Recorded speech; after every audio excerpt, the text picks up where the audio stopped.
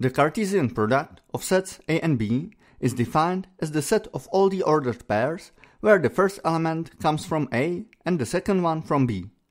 In this video, we situate the Cartesian product into the formal world. In particular, we are going to answer the following questions. What is formally an ordered pair, and how to construct a Cartesian product using axioms. Let's go. An ordered pair, AB, should be a set encoding the elements A, B, and also their order. Clearly, we cannot use ordering described in the part A of this video, since ordering is based on a Cartesian product and an ordered pair. We need an elementary definition. Naturally, the ordered pair cannot be just a two-element set containing A and B given by the axiom of pairing. We would get the same set if we tried to encode the reversed pair BA, so it doesn't encode individual elements uniquely. We need to distinguish the elements A and B, for example, by packing the element A into a singleton set and leaving the element B as is. Will this work as a definition of an ordered pair? Now the pair BA looks differently, swapping A and B shifts the frame around A. But it is still not sufficient for an ordered pair. Why? I'm again providing 5 seconds to think about it, but it is rather a time to pause the video if you would like to figure it out on your own.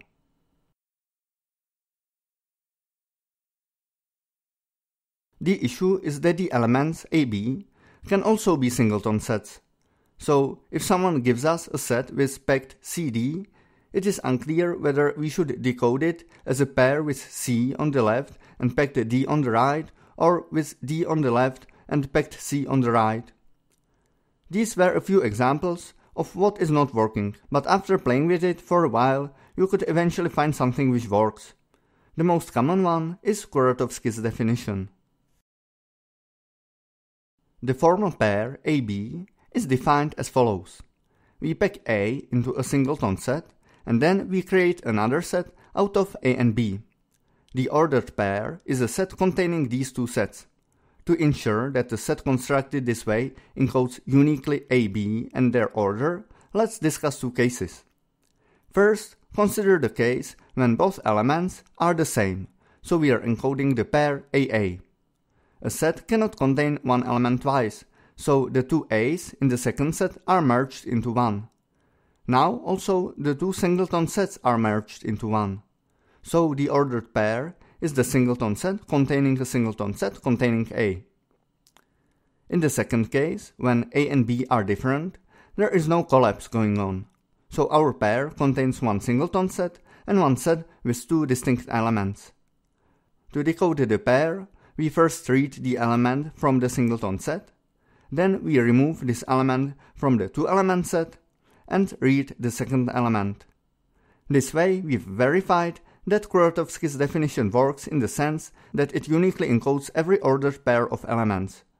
In the end, we are going to do a little exercise with axioms and construct the Cartesian product, the set of all the ordered pairs with elements from some given two sets. We are going to look at two constructions. One construction using brute force to demonstrate that you can construct almost anything with power set and separation, and then another construction with a nice application of the axiom of replacement. Let's go. We have two sets, A and B. We want their Cartesian product, so we start by taking their union. We need the axioms of pairing and union for that. After taking the first power set, we get a set with plenty of elements. There are all the singleton sets containing elements of A, also all the two-element sets containing one element from A and the other one from B, and there are plenty of other irrelevant elements. Now let's take a power set again. Among other things, it contains all the two-element subsets of the previous power set. For example, this one, which is by Kuratowski's definition equal to the ordered pair A0B0. Similarly, there will be all the other ordered pairs we need for the Cartesian product, and among them plenty of junk around. But we can simply get rid of the junk with the axiom of separation. The rule for separation simply states that we want only the elements which belong to the Cartesian product.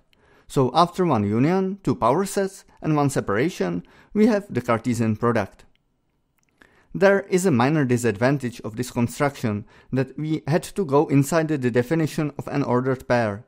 If we picked another definition of an ordered pair, we would have to construct the product from the scratch again.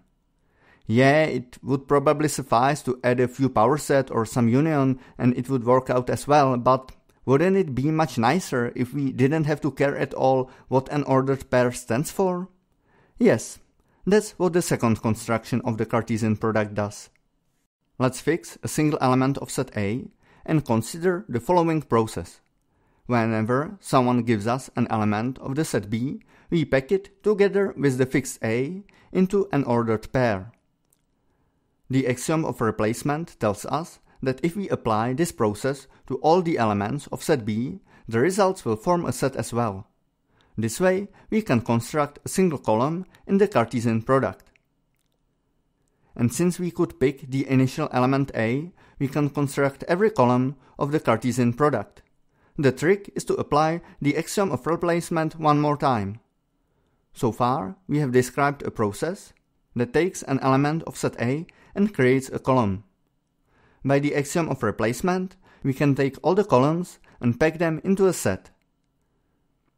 This is not a Cartesian product since every column is packed in an individual set, but we can easily fix this with the axiom of union.